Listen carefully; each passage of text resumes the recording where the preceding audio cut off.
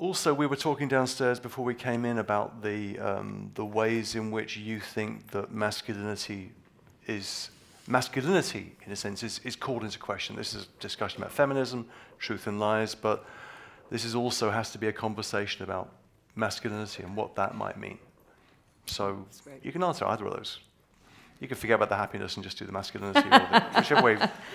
Well, the Happiness Project one, I think, is part of the earlier piece of the backlash. I mean, I think the idea that, Arianna Huffington, again, has done the third metric, that we should be measuring our lives and our success or achievement, or whatever word you want, in terms of what makes us fulfilled. And the answer to that is rarely just another rung on the career ladder, or more money or more power. It is the sum total of our relationships as human beings, and our appreciation of beauty. And I get more pleasure watching my birds at the bird feeder every morning than through countless things I do later in the day. I'm going to make time to do that, or my first cup of coffee, or the site of the Princeton campus, which is one of the most beautiful places in the world. So I think that, again, that's just the pendulum swinging back, and we do need it. We've gotten way, way, way out of whack. Men and masculinity. Yeah. So this is a new book, right?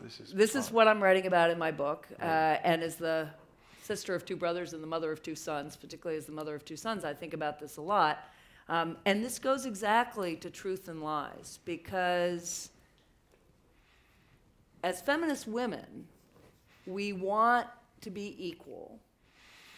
But if you say to us, yeah, but you know what, male CEOs have full-time caregivers at home. Find me a male CEO who has a family, who has a wife or a partner who is not the lead caregiver. I defy you to find me that person. So then you say to the same women, so if we want to be CEOs, yes, we're superhuman and all that stuff, but you know what? Actually, you can't really expect us to do 24/7 jobs any differently than the guys do. So if we're going to be there and we're going to be in those top positions, we need a lead caregiver at home, as I have. I mean, my husband obviously has a full-time job. That's great, but he's the lead parent, because I could not be the lead breadwinner if he were not the lead parent. I simply couldn't. Somebody's got to be home. I mean, even at 15 and 7, actually, particularly at 15 and 17, somebody has to be home. Yeah, right. As we discovered, we saw The Doll's House last night. We came home. Our 15-year-old had been home alone. Somebody ought to be home. So the place was trash. A bit. Pizza boxes, we won't go there.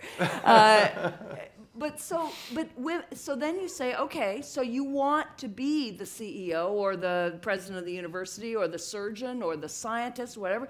You've got to marry somebody who is willing to support you in the homework, the family work, in the way he's going to support you. Believe me, you're not going to be able to do what you want to do without him, but that's probably what you're going to have to do. And maybe you'll trade off, but he's going to have to do that part of the time. And at that point, many women get off the bus. They don't want to marry a guy like that. They don't think a guy like that is masculine. Indeed, the guys who do that, I know I'm in Brooklyn, and Brooklyn is the home of, Brooklyn gives the lie to all this. There are more stay-at-home dads here than probably anywhere else in the U.S., or work-from-home dads, or lead caregiver dads, or however you want to put it. But in most places in the U.S., those dads report that the women they engage with on the playground think they're a little odd. Do not think of them as a model of masculinity. We can't have it both ways, right? Just as I was told growing up, don't be too smart. Don't be too smart around a guy. He won't want you.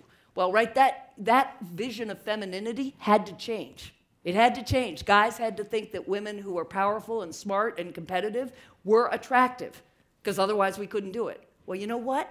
We have to think that a guy who puts his family first, that a guy who says, no, I want to be the lead parent.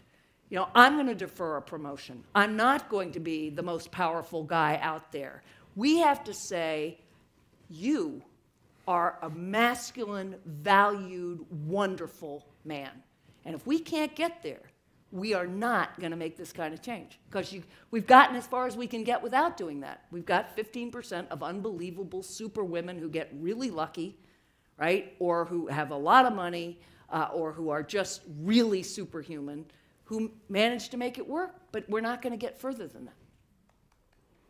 So it's really about changing the way we think about it. It's not only, but a lot of it is about changing how we think about men and what we think a masculine, attractive guy is. That's the question for the coming generation, as it were. Yep. That's going to, okay.